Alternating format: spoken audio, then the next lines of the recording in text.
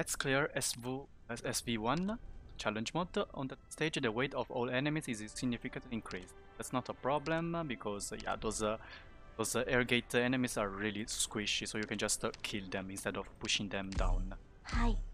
The squad is that really simple to make. Just 2 vanguards and 2 snipers, 1 medic, 2 defenders. This is the core. So 2 vanguards to start for points. After that, deploy your first sniper at position. Get to the skill. Deploy a medic here.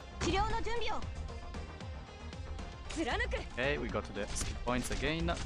A caster here instead of a show instead of on the bottom. Sniper here. It's basically the same strategy as I did for the normal run, just instead of that, instead of show, deploy the caster. Now AoE caster here. Treat this one. Deploy defender here. Wait for deployment points. Deploy another defender here.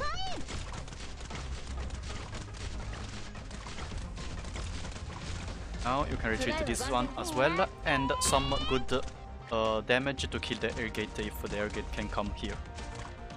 And this is basically the setup. You don't even need the healing for that defender because she can survive until the end.